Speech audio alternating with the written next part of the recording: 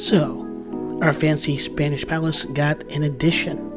And what that addition will need, floors, materials, wall materials like paint or wall coverings, doors, windows, and welcome back everybody to the association. And we're going to deal with the ladder there. So we went out looking for windows for our entryway, which is behind us, and we came back empty-handed. So it's a nice day out there. We're going to go out in the yard and we're going to create our own charm windows. So you'll find out at the end of the video why they're called charm windows. Other than that, just to let you know, this is not a tutorial. So we will be doing tutorials on Windows in the future, so keep an eye out for that. For most of the video though, we are going to shush and let the video do the talking. So enjoy.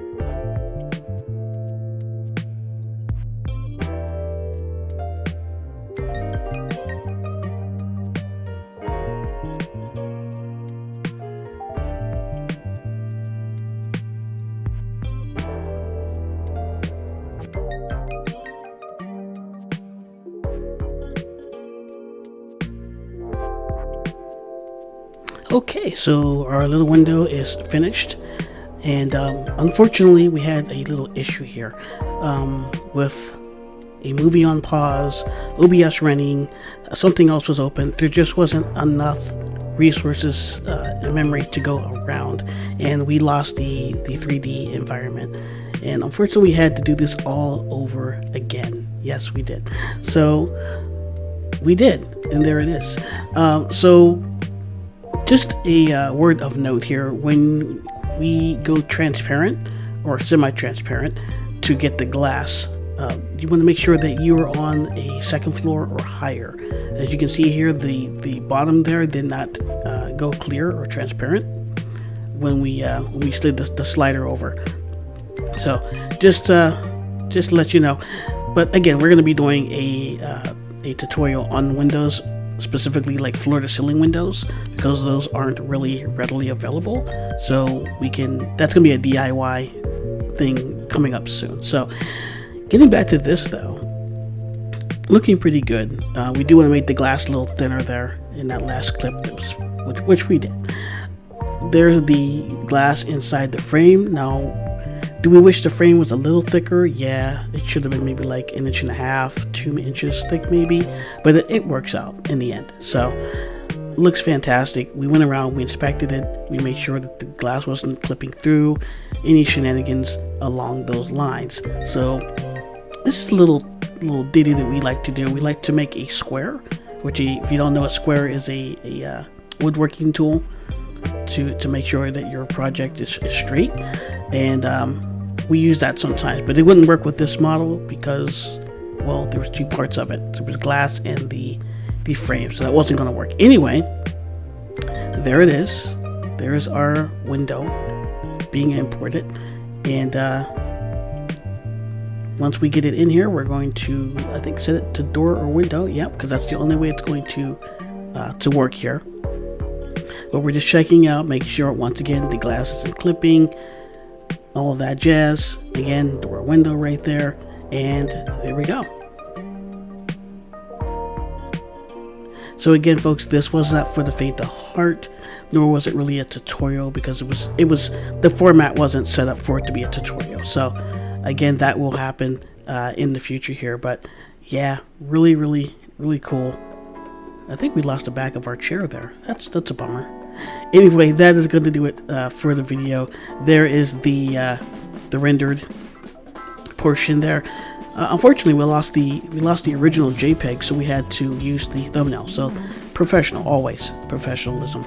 Anyway, once again, if you enjoy this like we did, and you enjoy the content here on this channel, consider subscribing, ringing the bell, all that jazz. We'd love to have you folks. We're trying to build this channel here in the Sweet Home community, but don't know what we're doing next week. We'll figure that out. Until then, signing off for now.